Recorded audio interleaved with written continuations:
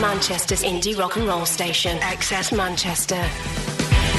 The XS Manchester Long Player, an iconic album in full with Jim Salveson. XS Manchester.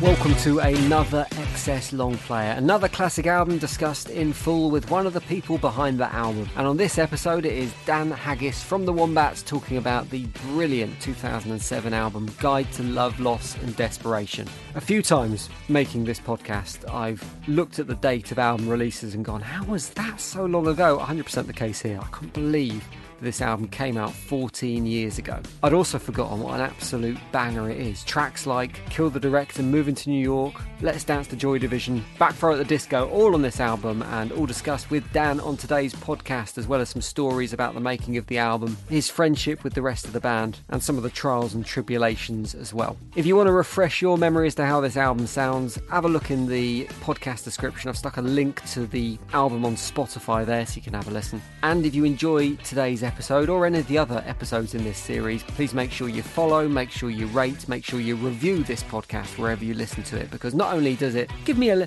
little tickle of gratification, but it also helps other people find the podcast. Enjoy today's XS Long Player. This is Dan Haggis from the Wombats talking about, to give it its full title, The Wombats Presents A Guide to Love, Loss and Desperation.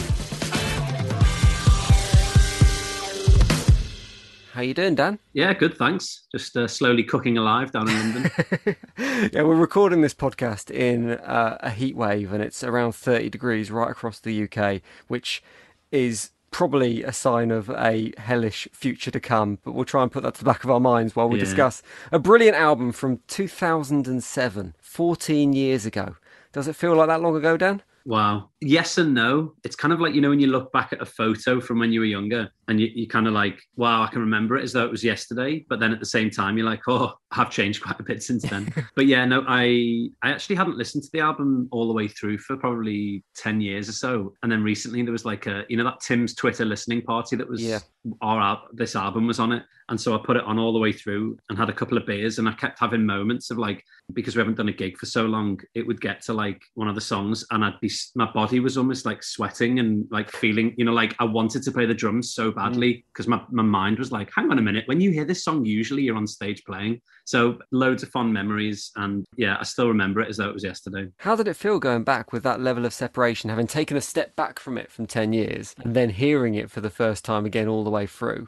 Did it cause you to reflect on those songs in a bit of a different way? I suppose you do have a bit more distance, but as I say, you kind of just like plunge straight back into it. So for me, all the memories around the songs are kind of, this was the early days of our band, and we were like driving up and down the country in my granny's old Vauxhall Aguila that she'd kindly loaned us.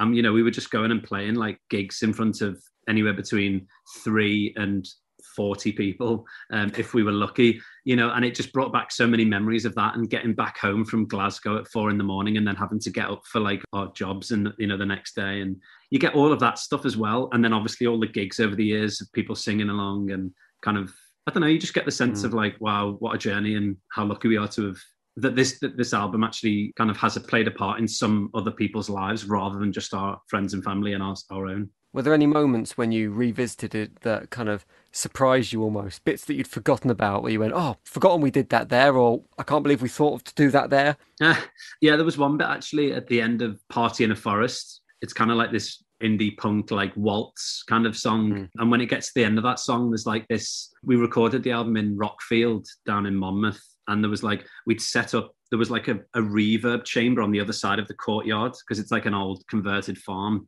And we all stood out in the courtyard, I remember, and it was like as the sun was going down and Murph was playing this kind of like outro guitar part and just making loads of weird noises.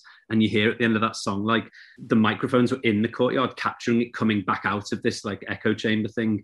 And we all just kind of laughed and like gave him a round of applause, and we kept it on the album, and I remembered it and had such a vivid image of it. So that was one of them. You mentioned Rockfield Studios. I mean, that is a studio with a huge history of producing many classic albums. I seem to remember, I think it was Manic Street Preachers told me a story about recording there, and there's a moo or something on one of their demo recordings because a cow kept on walking past the window or something along those lines. I forget the exact story, but it is a building with huge heritage. It's a studio with huge heritage. Do you remember the feeling of doing your debut when you close your eyes, that feeling of being told you've got a deal, you're making a debut album, and it's going to be in a studios as legendary as Rockfield.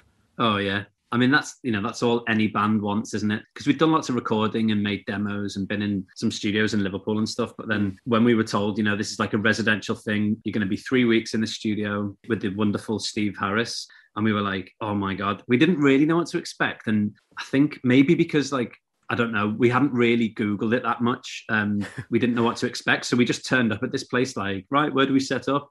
And then we walked in and they were like, oh, that piano there, that's where they recorded Bohemian Rhapsody. Like Freddie Mercury actually played that piano. And then they're like, oh, that door there, Liam Gallagher tried to smash the door down to get his brother. And, all these like proper music history kind of moments. And there was us little scousers like, whoa, what the hell? How did we manage to end up here? Yeah, it's, you've obviously very quickly just got to like soak in that little bit of music history and then just go, right, we're here to do what we want to do and have a great time. And there's no point getting too kind of overwhelmed or in awe of all that stuff, because you've just got to very quickly, we just made the album and got stuck in. It was so much fun.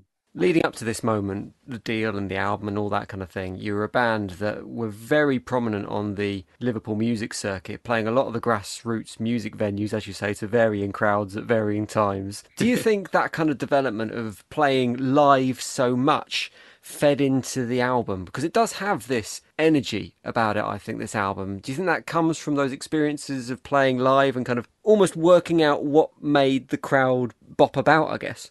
Oh, 100%. I mean, that was one thing when I listened through it recently was that I know it was because we did it, but it's literally like we wanted to capture the feeling of a live Wombats gig in a little room, just with all that energy. And as you say, people jumping around, like somehow our A&R guy, I remember at the time, he was saying like, if we can somehow get the feeling that you get when you're watching the gig onto a CD, then we'll be laughing. And that's what we tried to do. So we actually did play live without a click track, apart from on Little Miss Pipe Dream, because on that song, we wanted it to be just to keep it fairly steady. And also because we ended up with Todd played some cello on there, and we had like accordion and a few other things.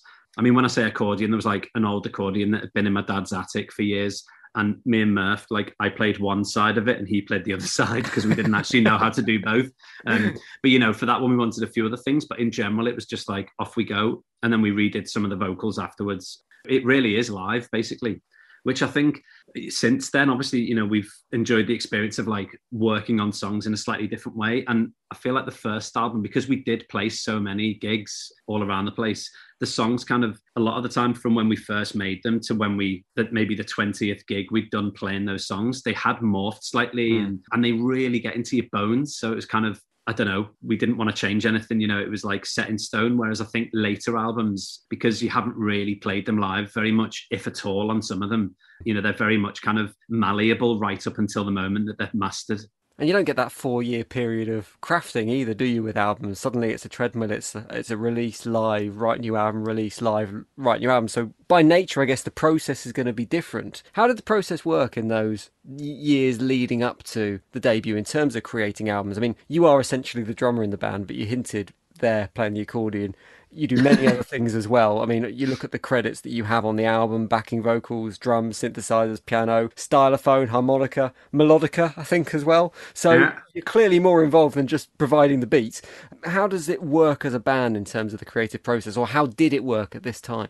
Yeah, I think, to be honest, like all three of us, we all play multiple instruments anyway. Like when the band first started, I was like, depending on who we find, whether it's a bassist or a drummer, I would have just slotted in and played something else. But Murph met Todd, it fell into place. And I think all three of us have always been kind of open to play whatever the song feel like it needs. With most of those songs, Murph would come in with either a guitar or on a keyboard, mostly a guitar on that first album, to be honest. The keyboards came in a bit later, and would have like the bare bones of a song, sometimes missing like a break or a bridge or an outro or an intro. And, but he'd be like, oh, this is what I've got at the moment. What do you reckon? And we'd go like, yeah, cool. And we'd start jamming around the idea. And then usually within the first hour or two, something would come out of it. And then we'd be like, right, we've got a world for this song to live in. And then we'd just hash it out until it was done and add all the BVs and any other melodic bits. And And then usually, as I said as well, it would kind of morph throughout the gigging process, and a few little things might change here and there. You might do like a random fill one night that you go, oh, that worked really well. Or maybe there'd be a slight chord change or a little vocal thing that Murph would do that'd be like, oh no, this feels better. So yeah, things just got ironed out like that really until organically we had this 13 songs that we were like, right, there's the album. And yeah, off we went. Did it actually feel like that? Was it a case of going, right, that's it, 13, tick, let's go? Yeah, I was speaking to someone about this the other day. It's kind of strange how albums like come together. We had lots of other songs as well that we have now released as like a B to Z sides kind of little collection of songs. But it felt as though like all those songs, again, from playing live, they were just the ones that we played the most and that we were regularly and had been for either up to a year or two, or at least recently, like the most excited about. And so there wasn't really any discussion, to be honest. I don't seem to remember about which songs were going to be on the album. It was just like, well, yeah, I mean, this is it, isn't it? I'm going to ask you to pick a couple of moments off the album in a moment, and it could be your favourite songs, it could be moments, it could be stories that you remember from its recording, but there's a couple of tracks I just want to pull out, if that's okay, because I'm fascinated by the stories behind this. One is probably one I'm sure you get talked about all the time, track number 2 off the album, Kill the Director, because there's various stories about the inspiration behind this song. The one that I think I like best is that you were all on holiday together and you were watching The Holiday with Cameron Diaz and Kate Winslet, and you were so disgusted by it, it kind of inspired this song when the line "kill the director." A, is that true? And is that also symptomatic of how the band write? Because I think this album sounds like it's lads having fun, and I get the feeling, listen to it, that it's full of stuff that would have made you guys laugh to yourselves at the time. And was that important to you, to have this album that you just enjoyed making? So Kill the Director, we weren't on holiday together, but it was... I think Murph had gone to see that film in the cinema with his girlfriend at the time. Right. And I can't remember if they were like on the rocks or what was going on, romantically. But I feel like it was kind of basically life is not, what you see on the screens in a rom-com. Relationships are far more complicated than that. And there isn't always a happy ending. So I guess it was that kind of feeling with the song.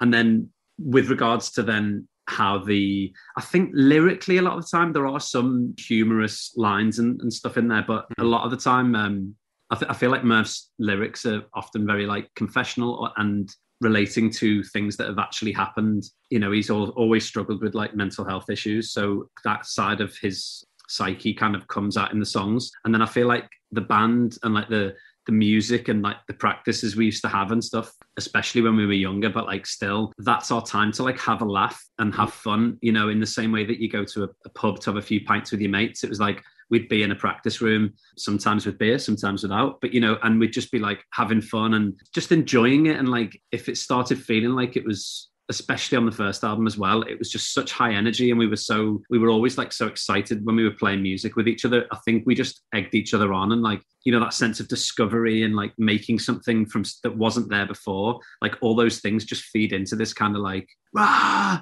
Like and listening back as well to most of those songs, it's just like it's so high energy and so fast. It's like our 70-year-old selves are going to be really cursing our 20-year-old selves when we play that when we're older. Interesting you mention Murph's lyrics there, because I happen to think Murph is a hugely underrated lyricist. I think he's incredibly clever with the way he writes and the way he uses language. And I wasn't going to mention this here, but it seems appropriate. You'll have to excuse this, so I apologise in advance, because I found the old Enemy review of this album, and I wanted to read you a bit of it. I don't know if you remember this, I don't know if you even paid notice to it at the time, but I wanted to read it to you and see if I could get your reaction to this, because I'll be honest with you, it wasn't hugely complimentary at the time. So the Enemy review read, "Their frenetic thumping indie package appears to be gurningly stupid and painted with the kind of lyrics normally found on the inside of a GCSE notebook.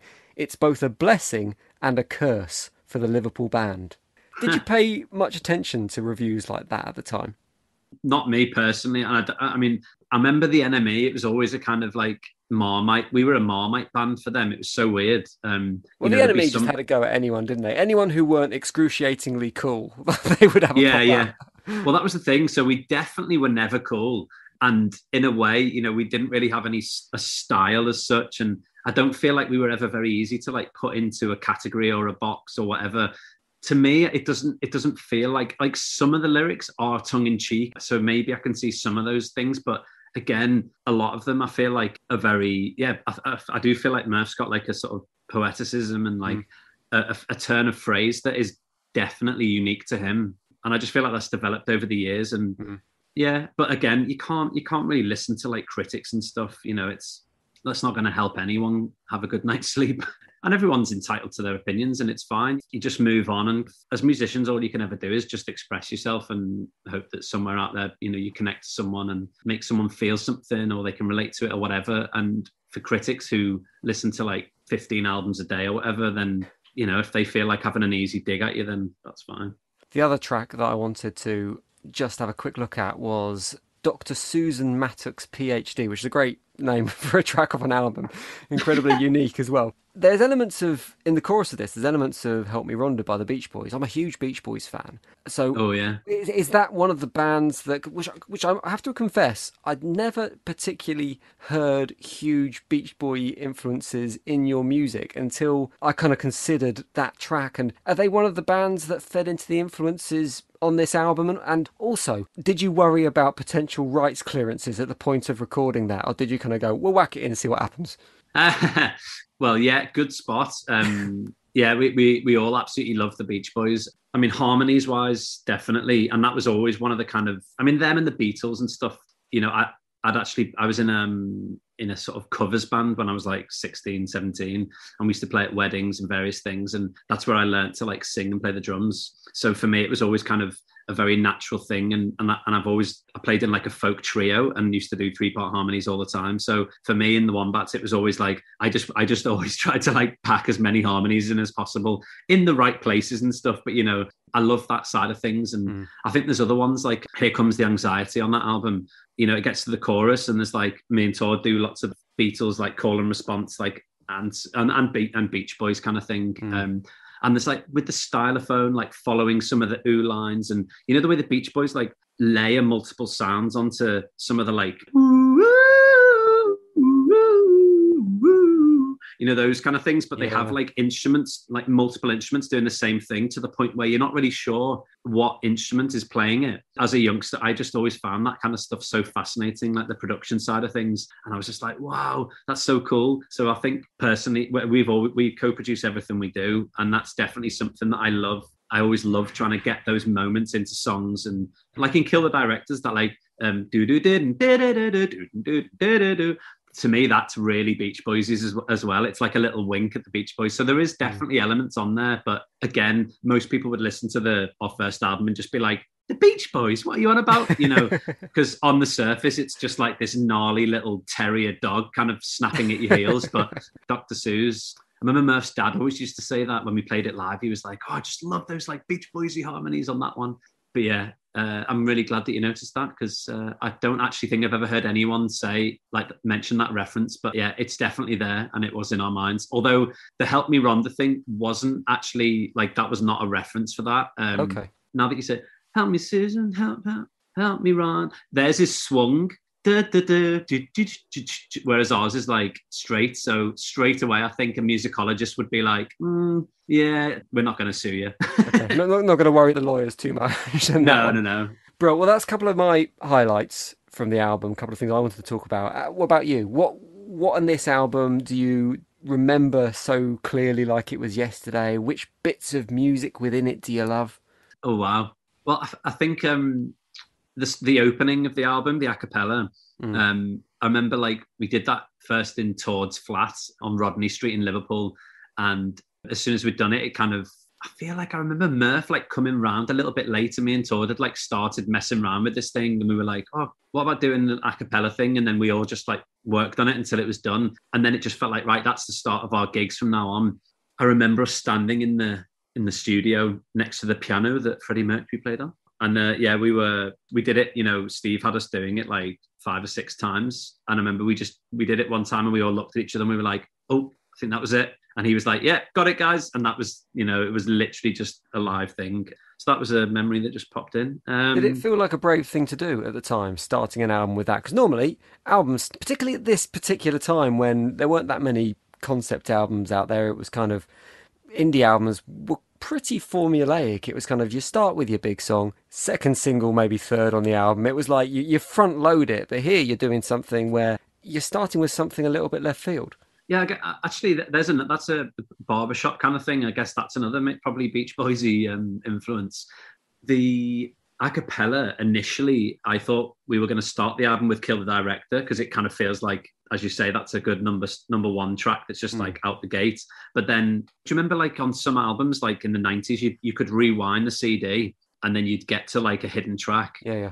We were thinking about doing that for the a cappella. And then I think after a while, I think it was Murph actually just went, "Oh, come on, we're not hiding this. Like, we start the shows with it. Let's just be bold and start the album with it." And we were like, "Really? Yeah, sod it. Why not?" So yeah, that was that. And then I'm trying to think of other moments. As I said before, like Little Miss Pipe Dream was definitely a standout track on there, just for how different it felt for us and how much space there is in there. And like the keyboards on that are little Toys R Us kids keyboards, like these little Casios. And we used to cart them all around the country. And then, you know, later on when we were touring that album, we'd literally be on planes around the world with our Casio keyboards, all of us with one under our arm each, because we couldn't check it in because it would get broken. And it was just so like DIY, and that also felt like it summed us up pretty well. And they had these dodgy little connections, like mini tracks in the back, I remember. When you love a single like that, when you love a track off the album, like Little Miss Pipe Dream that you talk of so fondly, do you get disappointed if it's not then picked as one of the singles to come off that album? Not with that song, because I mean, I don't think that ever had a chance of being a single. It was definitely like a bit of a fan favorite at gigs, probably because everyone could have a breather for 3 or 4 minutes. You know, especially me on the drums. I was always like, if there was ever any talk of not playing that one in a set, I'd just be like, honestly, guys, my arms are going to fall off. I had like tendonitis at the time, so, you know, repetitive strain injury. So that was like a must for me in the set. Over the years, we've had that where bands and ourselves especially are really bad at knowing when a song's going to be a single or not. You've just got to kind of throw the songs into the mix and let the labels decide most of the time. We've definitely been like, I remember with Jump Into the Fog on the second album, we were like, surely that's a single. And at first the label were like, no, it's going to be a good album track, but we're not sure. And then it did end up being a single. But it's, you know, it's just a lottery. You've just got to be happy with all of the songs, and then it's up to them.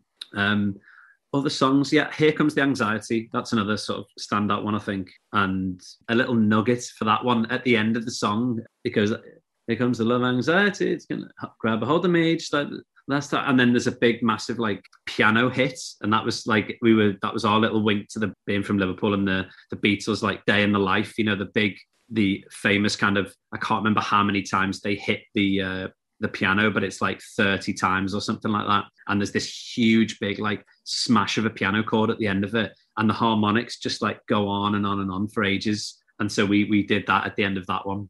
How do you feel about this album now, Dan? Now we are 14 years since its creation. When you look back on A Guide to Love, Loss and Desperation, do you think it stands up? I mean, we've obviously nailed our colours to the mast by featuring it on our classic album show, so you know how we feel about it. Do you feel the same way?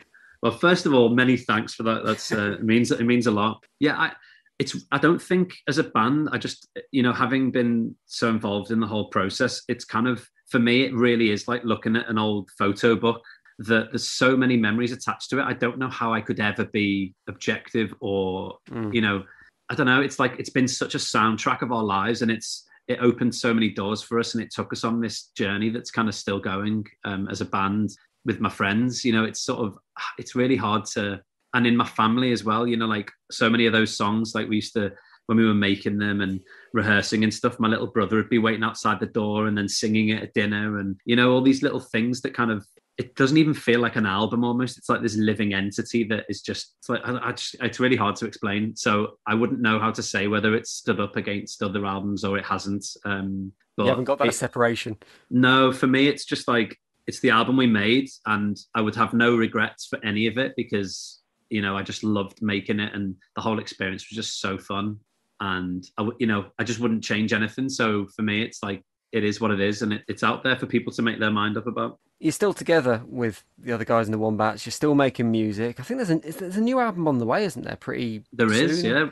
We recorded it, during lockdown, which was an experience. What's the secret? How come you guys have managed to stay together making music when so many of your peers at that time have kind of fallen by the wayside, with a few notable exceptions. But in general, there aren't that many bands from that era particularly still going today.